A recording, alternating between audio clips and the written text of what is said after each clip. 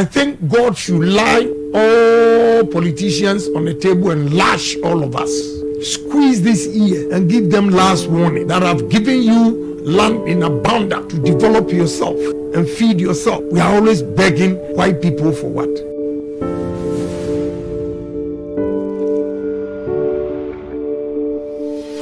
Abusuafo Ghana TV na mohemo bibia akwaba onabo Canada Japan wakasa ama Agya Koo nsuso ade ne support amano na asama wakan ene se northern region eye esirim eye bia ensase yadam asase de ye kan ebi wo honom pa nke se politicians mpanifo no nke se omutimi bi factories enam ennuane a omududua na honom neboa ema kurofufro anase India fo ne omo aka no emeto sa ennuane emfa nkoye de omo pe na omo sa meton emayen ochirema nke se nyankopon echiga na politicians to pa no twe omochi ochomojia no waso omaso echima ka chiro mo se mo last one no mama ya asase yantam se mumfanye no ma ebebo amoma ya koso enso so mumfa enye eno ena waka wachichim dinti a okasa asem no na Agya Koo so ekire a otis asem na ni ajepa se onabo Kenya Japan kan sa asem no ne yenkoti onabo Kenya Japan ni nsema okan ne yeba ni akoti Agya Koo die no. In my vision, whatever I say, the government can choose to take it or not. Many a times they don't take it. And I think the problems confronting us as a nation today, it is all because we've been theorists for so long. We need to be practical. We need to take pragmatic decisions, approach to change the economy, especially coming to the north. With this vast land that we have here, my brother, I don't see why anybody from the north, 5 northern regions, will migrate to the south to look for job. Okay. At all. Because the number of industries we can create, I personally believe and have the opinion that with the nature of the land, the size and everything, at least about 60% of Ghana industries should be in the 5 regions. You can have maize, which I see a lot, especially in the upper west, Sisala West and Sisala East. Yeah. The way they grow the maize and I realized I could just come in with a plant. And how many plants? You can have a flour mill. Okay. For corn flour. You can have oil, corn oil, process corn into oil. Okay. You can process corn into ethanol. You can, the cheapest corn can give us cereal, baby foods. Okay. Conflicts. What are we doing? What are we doing as a country, as a nation, with all this vast land? I see that we have not paid attention to the people of Upper West in terms of farming and maize, especially. Because I see the yield are not that big. They are very small, which indicates that the land is not that fertile. So we have to apply manual fertilizers and go large scale. Again, let me tell you, your weather here, there's one product that will survive very well, but unfortunately, I don't see it here, sugarcane. Okay. Sugarcane survives, during the day it's sunny, very scorchy, but in the night, the weather cools down. That's the temperature that sugarcane survives. And you can have sugarcane, you have the sugarcane, you get sugar out of it. Then you get alcohol, whiskey, cognac, factory. Then chibos, this. All these are made of sugarcane and sawdust, whatever, from other. So you can do it. After the chipboards, we generate electricity. Every sugar plant I visited in India generates its own electricity and does not rely on the national grid. So what are we doing? My brother, what are we doing? With all these things, and we can't do anything for ourselves. I want you to believe in me. If you don't, or you doubting Thomas, we can go to North, Bono East, and see the factories that are built. We have acquired 125,000 acres of land given by Pran Chief. We have already cultivated 30,000 acres. We've built a plant that produces starch, 300 tons a day. We are employing 960 permanent workers in one constituency. The second one is also coming up at Prime. The first one is Atebu Buamantin. Okay. And Prime. Atebu Buamantin is 300 tons. Prime is 200 tons. At least we will employ 700 permanent workers in one constituency. What will be the ripple effect of these workers? My brother, we grow soya beans here, and there's no factory processing soya beans. Indians will come and buy it, export it to India, process it, and come and sell it to Africans again. What is wrong with us? What is wrong with us? And when you say all these things, you have the system, they have a problem with you. In fact, I went to Savannah, I did a clean campaign, educating them what we can do with our lands. I don't know if it didn't go well with the minister, regional minister. He just went on radio to insult me. And you know, the problem I have with my own party is when people do such things, they don't hear. When I respond, it's only Agyapong who is destroying the party. Because they don't want to accept their failures. And I'm telling you, read my lips. Look, what I've seen in the north here, I think God should lie all politicians on the table and lash all of us. Squeeze these ears and give them last warning that I've given you land in abundance to develop yourself and feed yourself. We are always begging white people for what? Jesus Christ. Share butter. The share nuts you have here. My first time was coming from when my driver picked me from Wa Airport. Then he gave me the fruits. It's so sweet. Right there, I know what I will do. You don't have one juice factory here for these fruits. What is wrong with us? These fruits, it tastes so well. And you know what? I realize we don't need to mix it with sugar. And therefore, it's organic. And organic juice is more expensive than these ones that they use concentrate. My brother, besides that, the shea butter, my son who came in, he exports shea butter to American market. A kilo of shea butter here in 27 cedis. He sells it $34, which is 480 Ghana cedis. We don't have a single factory here, my brother. Give me opportunity and you see the number of factories. I've lined up investors. And Honorable, one would ask, you are a key member of the New Patriotic Party with all these brilliant ideas, and you seem to be someone that closer to the president for so many years before even Nana became the president of the Republic of Ghana. Have you have series of discussion with Mr. President in terms of the direction he's taking the country? Let me tell you, I started from President Kufuor's time when Kwashiga was a Greek minister. Your yam, I took yam to Holland, did the experiment. We can store yam for 8 months.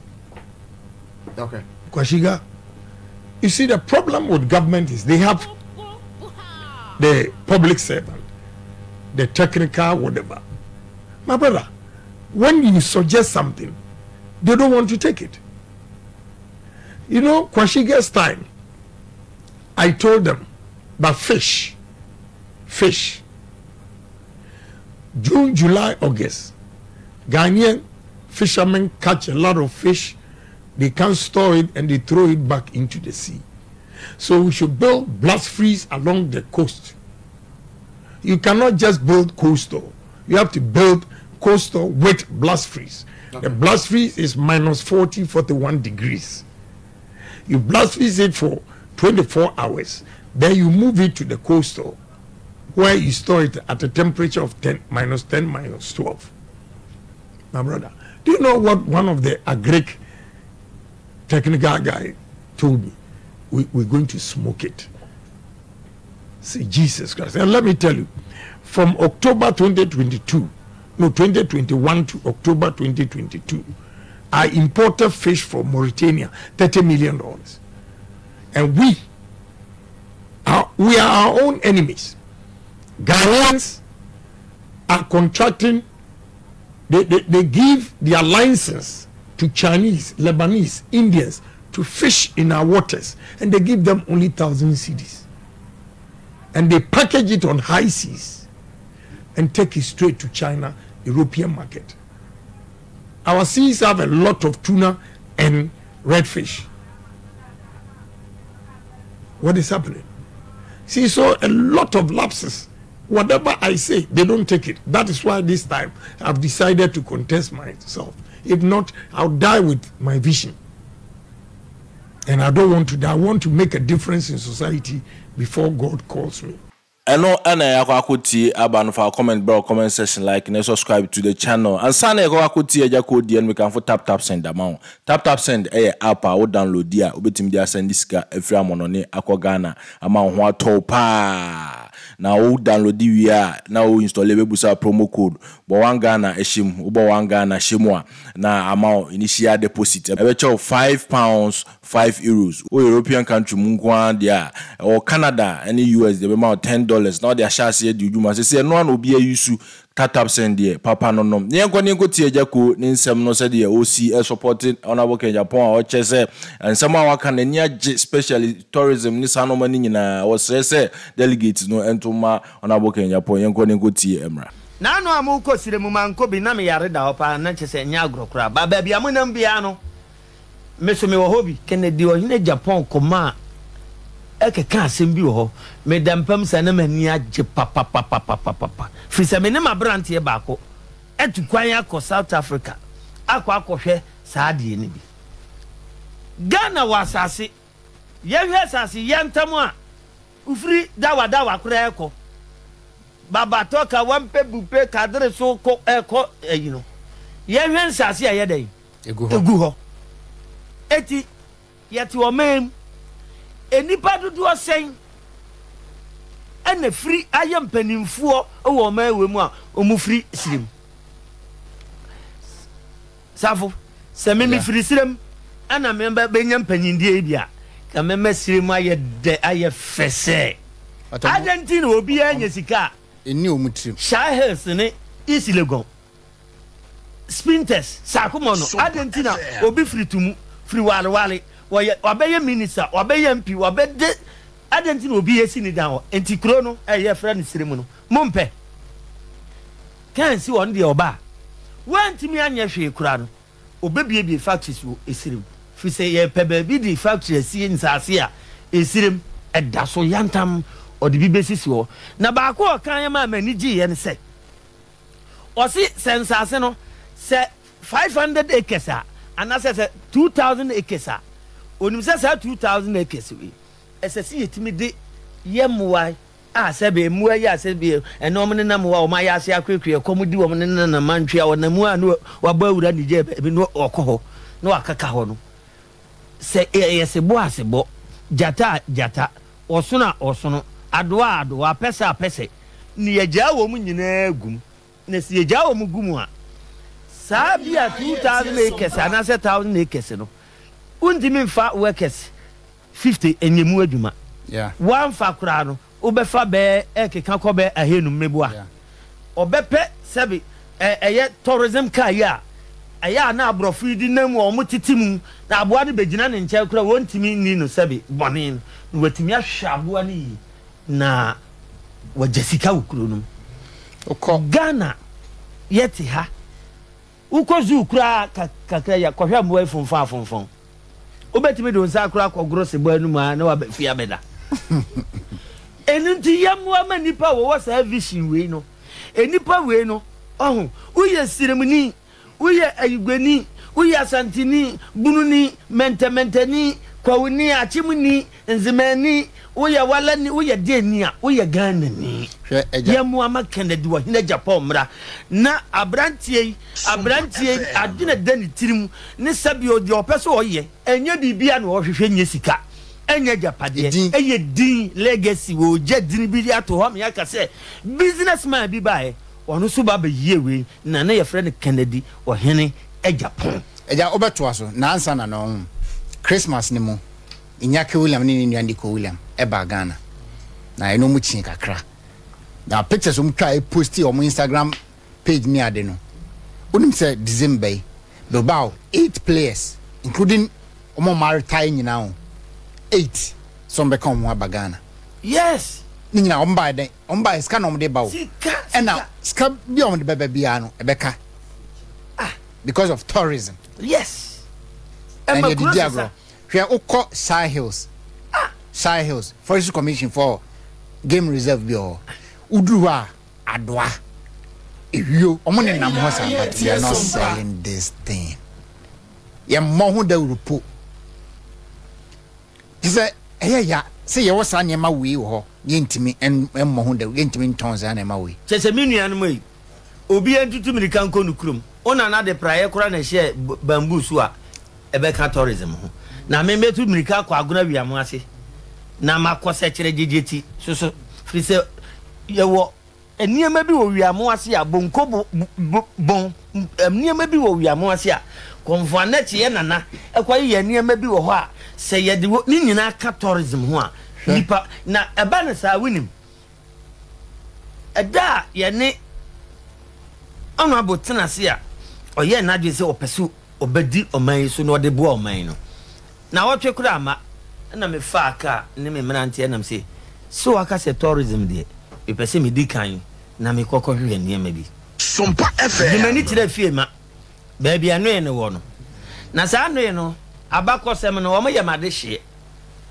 omo ya senefo me ye seneni okay enti nkransa e ya senefo yeah nantoan nyina enti me ko e na me se me nana no eni enti me pese me ko na me ko hwe se de moa no etie na ye ko ntem na wo mo ehwe ho no me nua me duru ho no nyame anim ni Ghana pa hwe o de wi ameso me de ba ko beto so na fe kura de wo mo eye ho adwuma na me wra ho me hwe da bi a wo chese bibia nchire se obi kura betue sika se wo ba behwe a obedi simanum kura ye den oh hwe eja ye betimi esi se ne kan pese o ye no bi no se honom a onim se osisi total buildings bi restaurant ho sebi Ghana ye kocha ye bobi ho nti buroni bo wura ho na abo no nsia kura na se wokoko hwehwe o se obeda so benya bebia da benya bebia yes hwe ejai tourism asem ya okan honorable no abobo anu ase unim se wa smart team a ye call round sa tourist site Ghana ha nyina ye di ho djuma yes ye call asenema edukurum krubi we friend asenema omo waterfalls bi oja obako na nsuo ne baba mo amo dos na mo kasa na nsuo ne ba mo ba mo eja me say me ka say me call 4 times ma call 4 times mo na mo dos so amo kasa no na nsuo ne ba mo baba bia betina pa wonya bi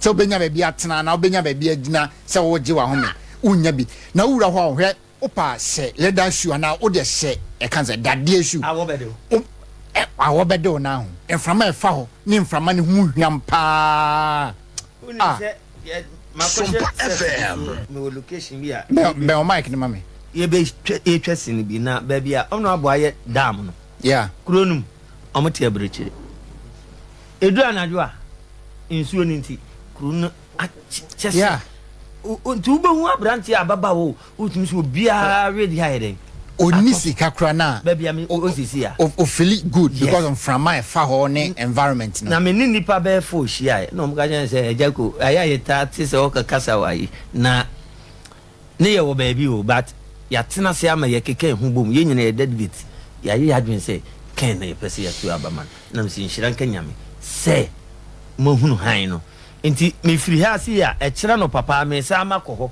omu nyina omu so omu keka kire omu nuanom se afi o matena se ehunu Sebi ya sha asia ne de wo bi so obema nanso na se wo yo ba wo amagina bia pa se de minianum nyina tia se obi akwa akoto aba na okwa akoto ama Kennedy ohene Agyapong eti mesremo minianum medika aka kire mo dada me pamochew munduru ba bia o yedie wo manim hyebre bi wo manim a ye hyebre papa emfa wo hyebre ne nkonkomo obi a woni mokura na nya abatuo ya ye betuo ya na ohwehwe machida kwan na emum de amunim ne dada na mode mo asem da na abre ne abre bia na abre bia so onya kwan ba mo nchen no sebe de enim no anopa no ye nso kan ne ehwe nanim anajo ti mesrem mo kwato abaya mo ankasa isanse mo da busua mu na mo da sebe mo wo yire ne manti no omo oda achinti no Umiema Kennedy wa hina Japan emra medi omanyanim na menim se dachi biano obeka se Agya Koo num ka ho na ma oman akoduru se medam eno ane yakwa akoti abanfa comment bro comment section like and subscribe to the channel make am for simiclear ama simiclear eye enku nwanwaso a maybe ameto kuma wood actress e aba adwaso a ohwa obeka se broni enku anase broni ene eye nenso so ababa wai ene yesa enku ya odi aba oye tuntum oye kokko oye jebidie oye akwala tese nkwala kitikiti nyina wo mso ne wo de di hianse obefre sa number no ofra na obenye bi yeni bi wo ba bia fresh sa number ye the screen isu yi waka chense wo hia sa nku a beboa ama honam atoso de ontimi nko han ene honam ontimi nko han honam se odi ko baabi ana se odimi ko han honam se odi ko baabi